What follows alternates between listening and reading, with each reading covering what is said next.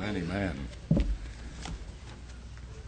Well, folks, I want you to get your Bibles, if you would, with me this morning, please. Turn to the book of Mark, Gospel of Mark, chapter 5. If you'd like to stand, we read God's infallible Word. If it's God's Word, it's infallible, isn't it? We receive it not as the Word of man, but as it is the Word of God. Mark chapter number 5. Mark chapter 5 and verse 1. They came over unto the other side of the sea, into the country of the Gadarenes.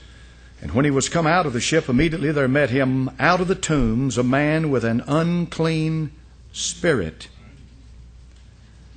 who had his dwelling among the tombs, and no man could bind him, no, not with chains, because he had been often bound with fetters and chains, and the chains had been plucked asunder by him, and the fetters broken in pieces, neither could any man tame him.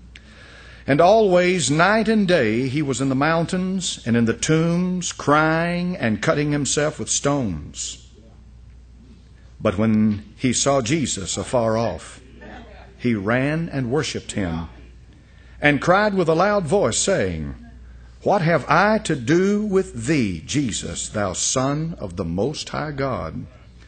I adjure thee by God that thou torment me not. For he said unto him, Come out of the man, thou unclean spirit. And he asked him, What is thy name? And he answered, saying, My name is Legion, for we are many. Notice the change from singular to plural. My name is Legion, for we are many. And he besought him much that he would not send them away out of the country. There was there nigh unto the mountains a great herd of swine feeding. And all the devils besought him, saying, Send us into the swine, that we may enter into them. And forthwith Jesus gave them leave. And the unclean spirits went out, and entered into the swine, and the herd ran violently down a steep place into the sea. They were about 2,000, and were choked in the sea. Father, in Jesus' name, use what I've said now here, Lord. In thy name we pray. Glorify thyself, and amen. You can be seated. This is probably one of the most classical of all of the incidences in the New Testament of a confrontation between the Lord Jesus Christ, the Prince of Light, and the world of darkness. And you can see without question that the Lord Jesus Christ is infinitely superior to any demon, any devil, any Satan, any wicked spirit, any evil spirit. He is infinitely superior. By his leave, the Bible says, they were allowed to scurry out of that man as quickly as they could and go into the herd of swine. They said their name was Legion. Do a little research and you'll find out a Roman legion was about 6,000 troops, but that varied. That's a lot of demons in one individual. How he got all these demons, nobody tells us. But that this man was in horrible condition, the Bible is very clear. Last Sunday morning I preached to you a message about a religious man that was lost. His name was Nicodemus. He was a ruler of the Jews. He came to Jesus by night and said, Rabbi, we know thou art a teacher come from God. For no man can do the things that thou doest except God be with him. The Lord Jesus Christ said, Nicodemus, you must be born again. Nicodemus needed to be born again. He needed the new birth. You can go from church after church after church throughout this country and throughout this world, with crosses hanging all over their buildings and all kind of religious symbols, much religious tradition. But to hear a message on the new birth would be a very rare thing. There are people in this town who go to church every time the doors are open and have not heard a message about the new birth since they've been in that church. Don't have a clue that they must be born again. Here in the book of Mark, chapter number 5, you have another confrontation. This was on an entirely different scale as the one between Nicodemus and the Lord Jesus Christ. Nicodemus came to him respecting him because he undoubtedly realized that the Lord Jesus Christ spoke with authority and knowledge, vastly superior and far beyond any teacher that he had ever heard. Here is a man, though, in the book of Mark, chapter number 5, that's out of his mind. A man who lives in the tombs and goes in the mountains. A man who screams at night, cuts himself, who is living in a living hell. He's living in a place where no one would want to live. Who wants to live in a graveyard? Yet the Bible says that's where he was. The Bible says that this is called the land of the Gadarenes. At the time of Christ, 2,000 years ago, there was an area in the northern part around Galilee called the Decapolis, and it consisted of 10 cities, and these were Greek cities that in a lot of ways disdained Judaism and hated the Jews. And undoubtedly we have that here because we have people who are raising swine, keeping pigs. And of course a pig is a cursed thing in the temple and among Jews. So we find the Lord Jesus Christ, of all things, going into a Greek city, into a foreign city, into the town of the enemy, not into a Jewish stronghold. And when he goes there, my friend, not just casually and finds out what happens. Everywhere the Lord Jesus Christ ever went, there was a reason for him going there. I believe every step that he ever took, it's because somebody needed him. He said, I have needs to go through Samaria. I've got meat to eat that you know not of. And of course there was a Samaritan woman that went to the well that day that needed the Lord Jesus Christ. Went out of his way for one woman. So there's no doubt in my mind that he took this trip into the land of the Gergesenes. It says in another gospel, the Gadarenes was Gadara was the city and the Gergesene was the area. And here he's confronted with a demon-possessed man living in hell. Some of you may be living in hell this morning. I'm talking about living in a living hell. Or you may find yourself spiraling downward into a living hell. You see it coming. Maybe you've been there before. Maybe you know what it's all about, and somehow for a while you got out of it and now you're headed right back into it again. You felt like you got victory over it, and for a while you might have and rejoiced in it, and now you're headed right back into it again. I want to tell you something. God uses circumstances. Sometimes He takes a circumstance that's out of your control to get your attention. Sometimes He'll lock you up in a prison, a maximum security prison. And my friend, you'll think they've thrown the keys away. But then a missionary will come by and he'll hand you a tract and preach to you and show you the love of Christ in that dark hole, and there you'll get saved. You'll thank God for the day that you went to prison, because it was there you met the Lord Jesus Christ. Some of you are addicted to drugs. You don't want people to know about it, but I'm going to tell you something. There's a drug called methamphetamine. A few months back I read a poem about that drug. I read that poem, and a lot of you folks were very impressed with what that young lady had to say. If you get on the internet and do a few searches, you'll find out that that poem is all over the web. You'll find out that most of the time they attribute it to a young woman in her 20s. And they say that they found it in a drawer of a piece of furniture after she died. And they read that poem and realized what a horrible, horrible world that she was in. I've got that poem this morning, and I want to make it available to you. We'll get our secretary to run off copies for you. Anybody like to have this? We want you to have this poem because people need to hear it. The poem starts out and says, I destroy homes and tear families apart. It does. Methamphetamines is called the poor man's cocaine. Cocaine's expensive. That's my understanding. You got to have money to buy that. The rich kids from West Knoxville drive over here to Martin Luther King Boulevard, and that's where they buy their cocaine. The rich kids do. But if you're not one of the rich kids, then you get methamphetamines because they're cheaper. They make it out here in the woods somewhere. They make it in some dirty trailer somewhere, and that's your poor man's cocaine. The thing about methamphetamines is this, that if you ever get addicted to crystal meth, it's referred to, you won't be able to hide it, because it will take its toll on your looks. People will be able to look at you and tell that you are addicted to methamphetamines. You may be able to hide pot. You may be able to hide some of this other stuff for a while, but you won't hide that. And you will descend into a literal hell. This poem's long. I won't read all of it, but it says many things about what crystal meth can do. Here's the last thing that it says. Now that you've met me, what will you do? Will you try me or not? It's all up to you. I can show you more misery than your words can tell. Come take my hand. Let me lead you to hell. And laugh in your face while it does. Oh, you say now, preacher, crystal meth couldn't do that to me. Here's the face of a little 3-year-old girl.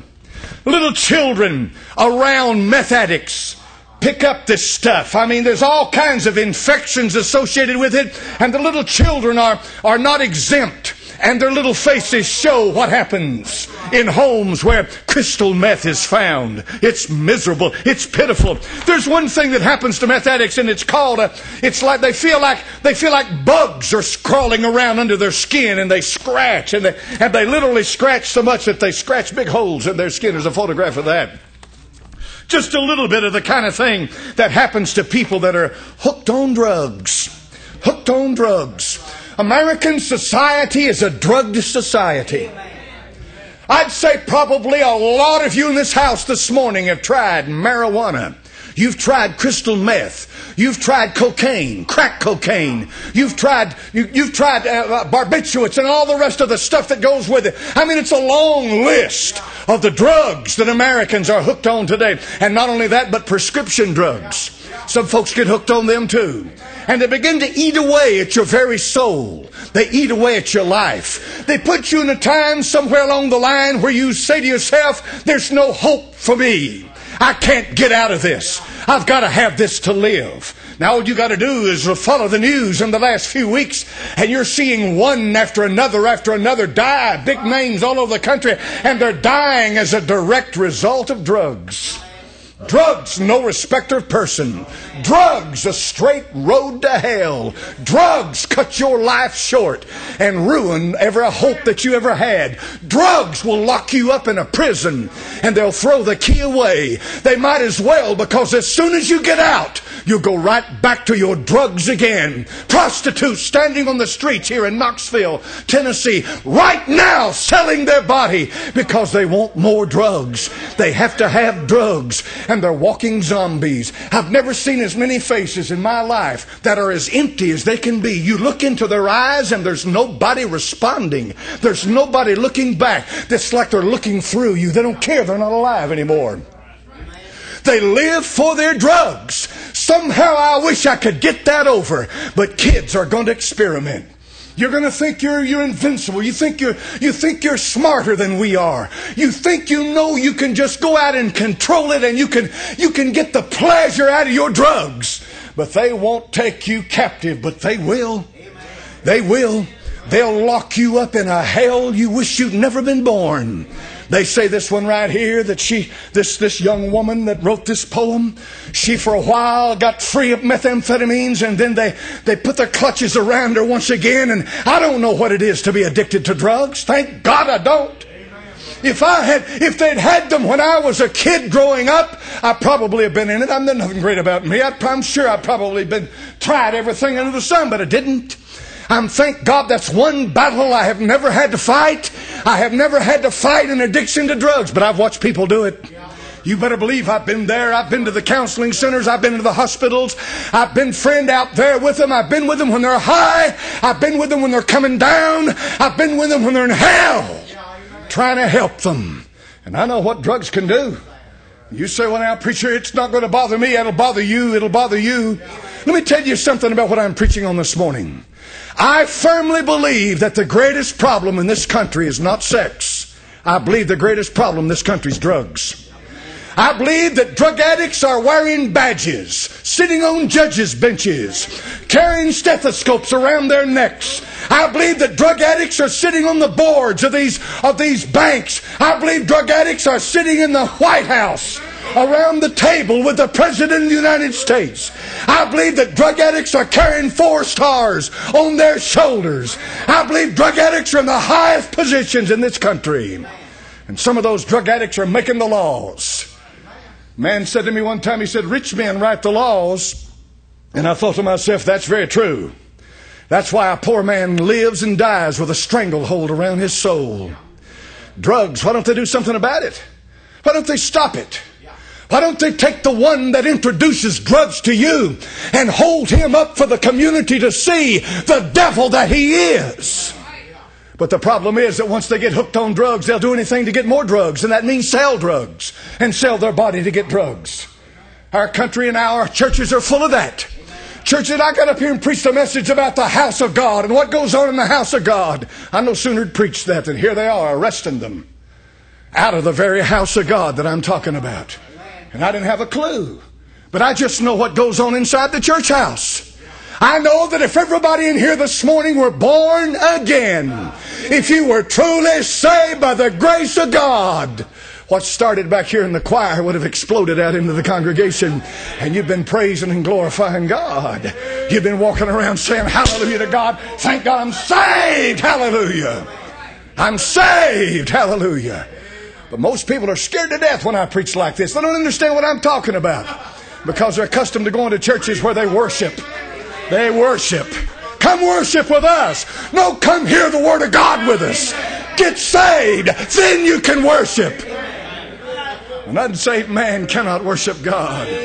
But they're not interested in getting you saved. They're interested in building a congregation, filling a house full of people. And that's what it's all about. You must be born again. And here's what I want you to see about this. What's the most marvelous thing about it? It is the Bible says that no man could tame him. That he was bound with chains and fetters and he bust them loose. He was literally beyond control and he was without hope. He was living in the tombs, and in the nighttime he'd go across the mountains and scream and curse and blaspheme God. I'll tell you something. When the Lord Jesus Christ showed up, hope showed up. That's what I love about the gospel. I'm going to tell you something. Listen to me, please. I don't care how deep the hole. I don't care how dark the night. I don't care how lost you find yourself. Jesus Christ can save. Amen. Some of the hardest people to get saved are those people that come to church every Sunday and they're full of religion. And I'm not going to preach about Nicodemus again. I preached about him last Sunday. But oh, I've dealt with Nicodemus. I've dealt with religious people. I've dealt with people that got a head full of knowledge and a heart full of hell. Amen. A head full of knowledge and a heart full of hell. Wouldn't give you air if you stopped up in a jug. Wouldn't lift you up if you'd fallen. Stomp you on down when you're down. Help kick you on out. And be done with you. There was no hope for him. Nobody could help him. Maybe you find yourself there. Maybe you're covering up for the kind of life that you're living. Maybe you won't even come face to face with. Maybe you're living in denial. Maybe you're doing things that you wouldn't want anybody to find out about. Maybe your computer's full of child pornography. Maybe you've got a mistress somewhere. Man, the governor of South Carolina, he can afford to fly to Argentina. Plane tickets are expensive. Maybe you're meeting somebody in Murfreesboro, Middlesboro, Nashville, Asheville. You think you've got it all covered up and you're hiding.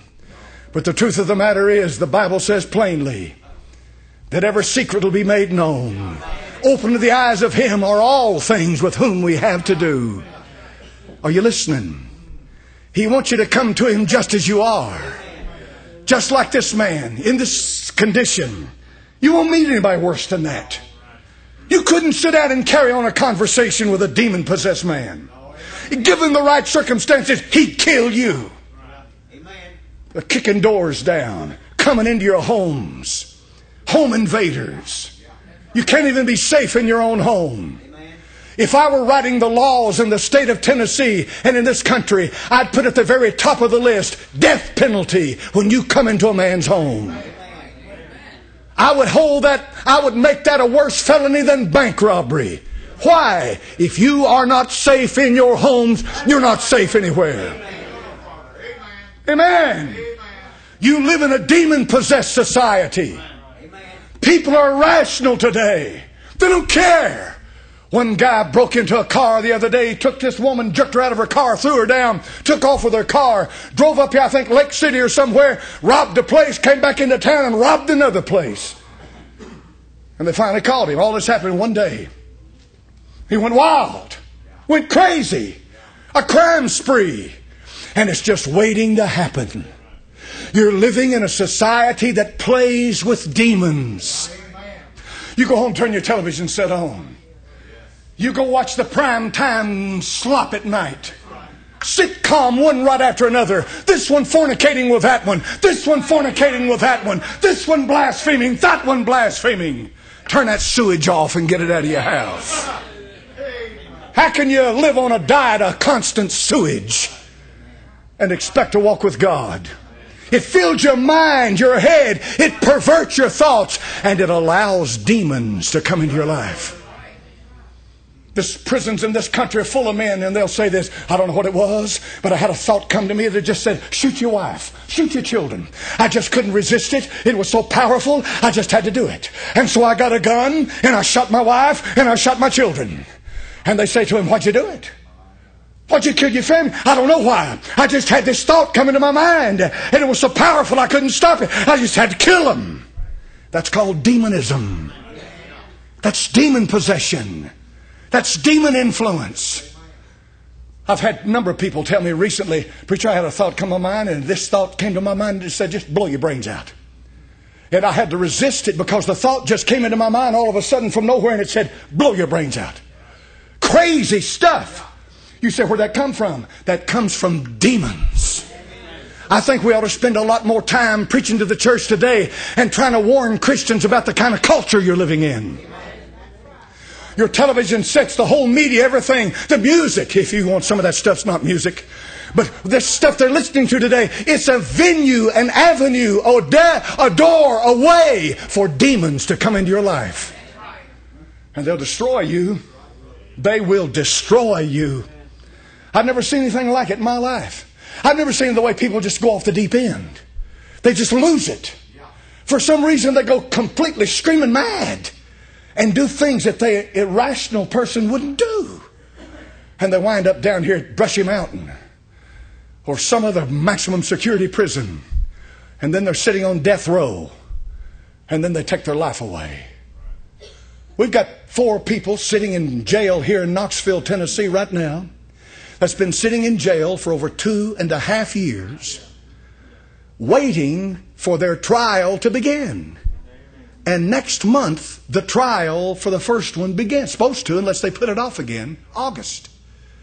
Of a crime that happened over 2.5 years ago. And what they did is unspeakable. It's unspeakable. When it happened, I said, Lord God Almighty, how can this happen? How can people be so cruel? How can they, even a preacher, a Baptist preacher, preached as much as I have, as long as I have, read the Bible as much as I have, when I see something like that happen, it just blows my mind. And I think, how can somebody be so cruel? I mean, it's one thing to murder somebody, and that's bad. But what they did before the murder, and they haven't even tried them yet. I'll bet if you got those guys out and started questioning them, asking them what happened, they may tell you they had voices in their head.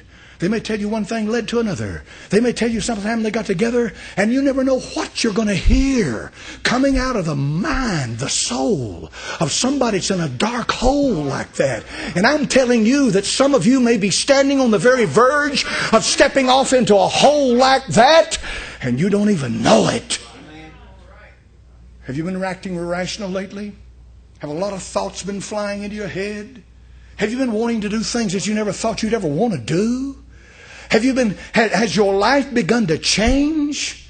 Well, I'm going to tell you something right now. If it's demons, you can always trace it back to a point when it started and what caused it to start. Don't play with them, folks. Don't play with evil spirits. The Lord Jesus Christ never did any more with one than cast it out. There was never a dialogue. Always a confrontation. You're gone. And that's what we do. You're gone. And it'll go in the name of the Lord. Some of you this morning need demons cast out of you. Some of you need to be saved. Some of you need help and deliverance because some of you are addicted to drugs and you think you're getting along just fine right now. You're dilly-dallying, playing. You're trying this, trying that, experimenting with this and experimenting with that. That's the great downfall of kids, teenagers. They like to experiment. And they got Facebook and MySpace. If ever something was invented for a gossiper, boy, that is. That's gossip heaven. But I'm going to tell you something about Facebook and MySpace. It's getting weird. They communicate and try things. They talk in codes now. They got their own coded language where they can be talking and you don't have a clue what they're saying. That's what's going on. They call them social interaction spots. Parents, you'd better watch carefully where your kid is on the internet. Well, my kid doesn't mess with pornography. What about verbal pornography? And what about mind pornography? What about a place like that?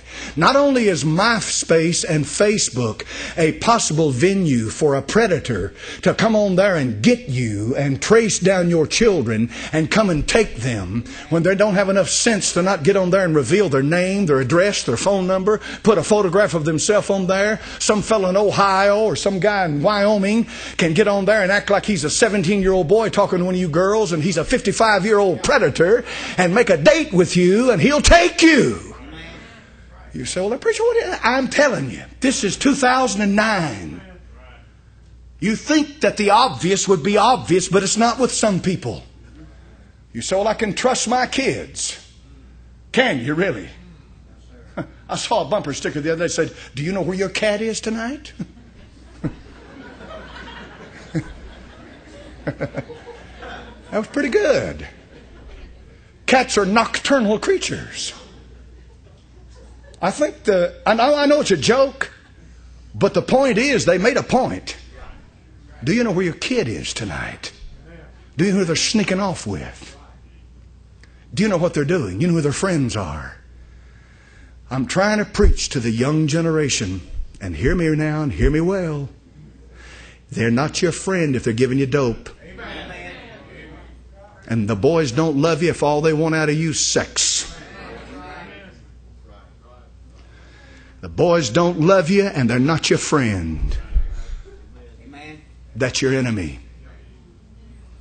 Kids, the vast majority of the young people out here have been indoctrinated into this culture. They are as perverted in their mind as they can possibly be. And they don't have a clue what righteousness and holiness is about. And you're raising a generation of children up in this American culture. You're raising a generation of children up in American culture. American culture with its music. American culture with its immorality. American culture with its perversion. American culture with its easy lifestyle where instant gratification.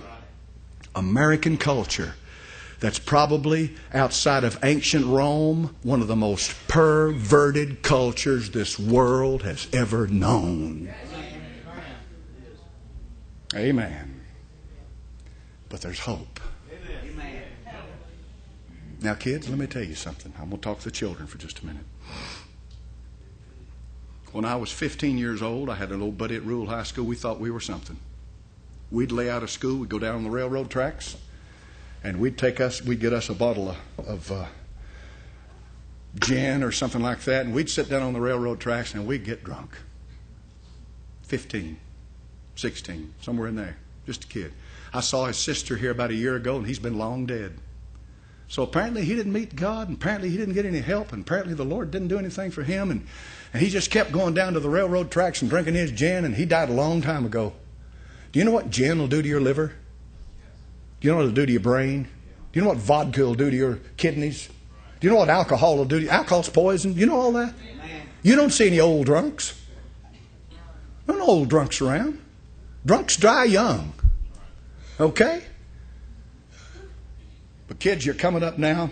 You're being subjected to every kind of filth and perversion there is. Please, in the name of Jesus, say no to it. turn away from it. Your life's worth more than that garbage. It's worth more than that. Come to the Lord. If you've been doing this, you can come and confess it to Him. You don't have to confess it to me. You don't have to tell anybody about it. Somebody holds something over your head. You don't have to do that. Confess it to the Lord. And you confess it to the Lord, and He'll forgive you of it, save you, and give you power to overcome it. Now here's the next thing to do. The first thing to do is get right. Second thing to do is get new friends. Get new friends. New friends. Well, preacher, you just don't know, preacher. The very ones that are trying to get me to do it come to church. Okay, I know they come to church. Maybe they do come to church. Don't sit on that side of the church. Shun them. If your friends are coming into this church and they're a bunch of dopeheads and fornicators and blasphemers, get away from them.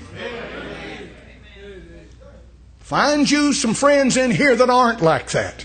You say, preacher, I can't believe you're preaching like... Listen, friend, I'm an old 62-year-old man. Good night. There's child molesters, fornicators, perverts going to the churches in these towns. You can't walk in a church house anymore and look around the people sitting next to you and think you're sitting in the midst of a bunch of saints. Everything in the world comes into the church house. But I want the kids to know this. The kids need to understand this. Kids need to understand that there could be danger in here. Get away from them. How many agree with that? You parents. Shun them. And get with the kids that don't live like that. How many of you kids in here this morning raise your hand and say, preacher, that's what I'm going to do. If somebody's going to try to sell me dope, somebody try to get me off into sex, somebody's going to try this, I'm going to get me another crowd to run with. Raise your hands. Come on, kids, raise your hands. Make a covenant with God this morning. So I don't care who it is. I don't care if it's the deacon's daughter or if it's the preacher's son. It doesn't matter who it is. I'm getting away from them. Amen. Father, you saw the hands that went up. Lord, you know what I'd change if I could. You know what I'd do with the public system, public school system if I could, don't you, Lord? You know what I'd do in a heartbeat. But Father, I don't have that power. But Lord, this morning we do have this. We've got the gospel and we preached it. And I think some of these young people in here this morning heard something that they didn't expect to hear. And Father, I know in my heart and in my soul, Lord, it's not all right at Temple. I know it's not. It's not. We got kids in here that I wouldn't recommend other kids to walk with. I'm sure of that. I'm sure we've got that. No doubt in my mind. Why are we so different from anybody else? But I do believe, Lord, we've got kids in here too that are good kids and they love the Lord. And they want to be around good kids. And they don't need to be around temptation and those that are trying to pull them down, hurt them. And I pray for them. But I pray for those kids in here this morning that are messed up. I pray for the kids in here today, Heavenly Father, who are making a joke out of it and laughing at everything. To them it's just a one big party. I pray you'd speak to them, Lord. Speak to those kids. Show them how quickly they can come to their end. How quickly they could be living a life of pure hell like this demoniac here in Gadara. I pray for them. I pray for them in Jesus' name. And for Jesus' sake I ask it. Heads are bowed. Eyes are closed. Nobody looking. I've been preaching to you for 2 weeks now. I've been preaching to you about where you live and who you are. It doesn't do any good, folks, to come into church and talk about all the great things we believe and all the great doctrines of the Bible and all the great, and go out and live like hell itself. It doesn't do any good. It just makes a joke out of it. There aren't many churches left in this country, I firmly believe, that have any kind of the Spirit of God in them. And I'm thankful to the Lord for what we have here at Temple. Hallelujah to God. But I know one thing. If we ever sink into what so many churches have sunk into, and Lord, and anything goes, and there's no preaching, no standard, no nothing, then you can mark it down. You'll see the day come when the Holy Ghost goes out that back door, and you don't see Him again. And nothing is any deader than a dead church. The Lord Jesus said the church is the salt of the earth, and He said if the salt loses its savor, it's good for nothing. Can you imagine being good for nothing? Good for nothing. Man, good for nothing. That can happen. I don't want it to happen here. I tell you, Jesus is coming soon. To a Sunday school class this morning, I read this little article I took off the internet this morning right before church about Al Gore, the illustrious former senator from Tennessee. Al Gore, the former vice president, Al Gore, has publicly stated now that the purpose of the cap and trade and all this stuff about global warming is to create a global governance. He's made it plain. A global government. A one-world government. That's exactly what the Antichrist is looking for. A one-world government. We're there. It's going to happen. It's going to happen. The rapture is going to take place soon. Glory to God. Hallelujah. Come, Lord Jesus, come. Yes. In thy name we pray, Lord. Amen. Let's stand up.